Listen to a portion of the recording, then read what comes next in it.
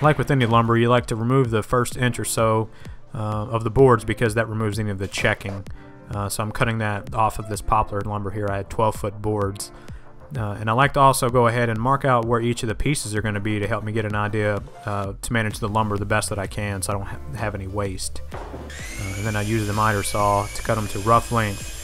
And then before I take them to the joiner, I actually like to remove as much material as I can because that makes flattening them an easier and faster job. So now that I've removed some of the excess off of the width, I take it to the joiner to flatten one side, and then I'll run them through the planer to get them to the final thickness.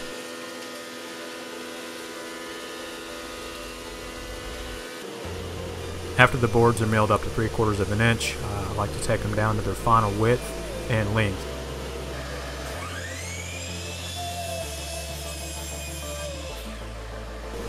For the joinery, I wanted something that's going to be pretty strong and that's going to last, so I'm using the housing joint for the case. And what I'm doing here is cutting a 3/8 inch tongue on the top and bottom, which are the horizontal pieces, that will fit inside of a 3/8 inch groove that's on the vertical left and right cabinet piece. With the boards being so long, it was kind of hard to get an exact 3/8 inch tongue on these, so I'm using my router plane to take it down to the correct thickness, which is 3/8 of an inch.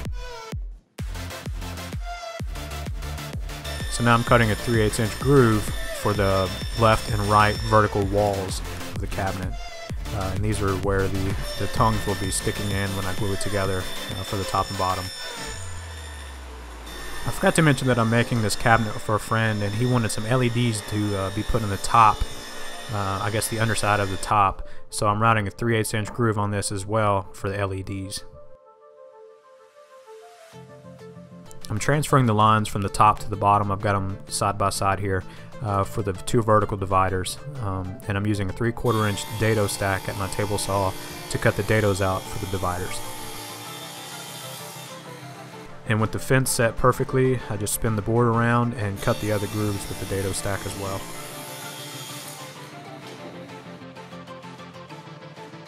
And while I had the dado stacked in, I went ahead and cut the groove in the back on all 4 pieces for the back plywood panel.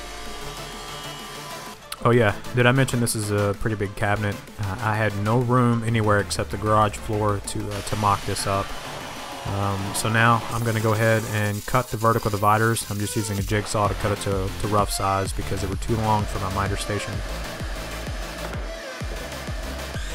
And after I cut them to length here, I go ahead and mill them up to 3/4 of an inch. I'm cutting a 3/8 inch groove on the top panel here for the wiring to exit out the back of the cabinet for the LEDs. So I'm just going to cut it down to 1/4 of an inch in depth to match the same depth of the groove for the LEDs.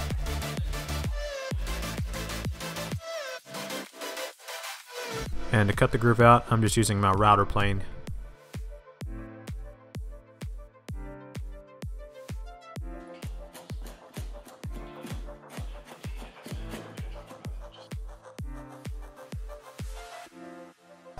And this is probably the second most tedious part of this project, and it was drilling out the holes for the shelf pins. I'm using 1/4 inch shelf pins for this, so I'm just using a 1/4 inch drill bit with the collet on it to stop it for the perfect size.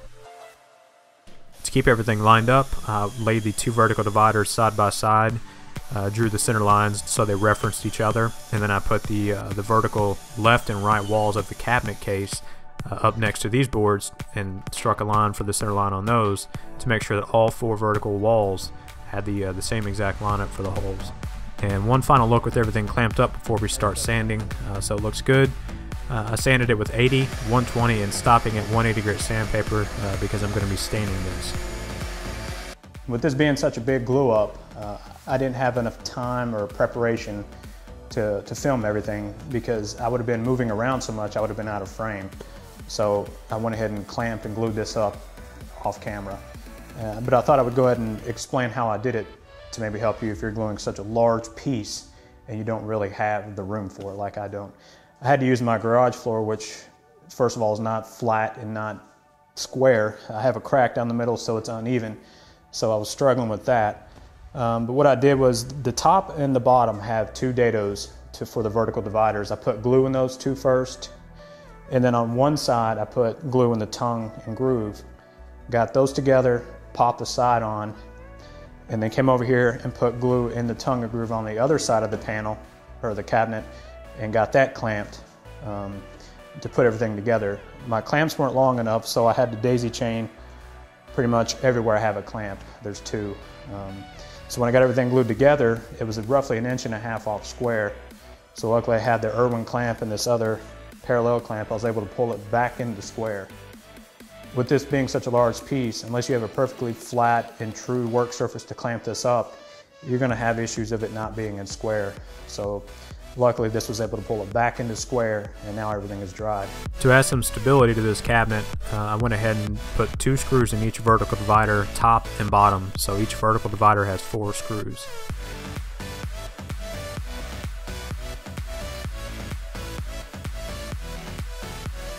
This cabinet is going to have a sub top and a sub base. I've gone ahead and milled those up. I've milled them up to roughly 1.25 inches thick because my friend that wanted this cabinet made also wanted me to put a curve in the top like I did in my wall hanging cabinet. So this top is roughly 1.25 inches thick. It's got an overhang of 1 inch all the way around, except it's flush with the back. And the bottom base has a 2-inch reveal all the way around and flush on the back. It too is 1.25 inches, but I'm going to put a profile around 3 sides of that base with an OG bit on my router. But for now, the next step is to mark out the curve on this top and cut it out at the bandsaw. Cutting such a wide board like this is going to take some time and some patience, so it took me probably 10 to 15 minutes to cut this out. Just took my time and stayed beyond the line. And to smooth the surface out, I first hit it with my number 4 hand plane to get everything looking good, and then I sanded it with 80, 120, and 180 grit. To make the top look a little thinner, I hit it with a 45-degree chamfer bit on the underside of 3 sides of the top.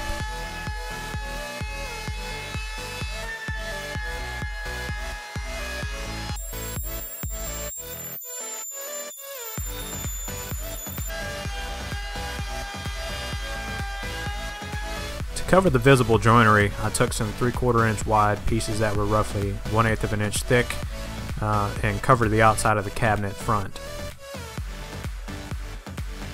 And unless you have 100 clamps or so, you're not going to be able to clamp it, so just use some blue tape to hold it in place until the glue dries. To hold the top into place, I'm just gluing it to the cabinet sub top. When clamping the top down, it's pretty slippery with all the glue up there, so I had a combination square that I would keep referencing the sides to make sure the overlap was right, and then I would just use the quick clamps and my parallel clamps to hold it into place until it dried.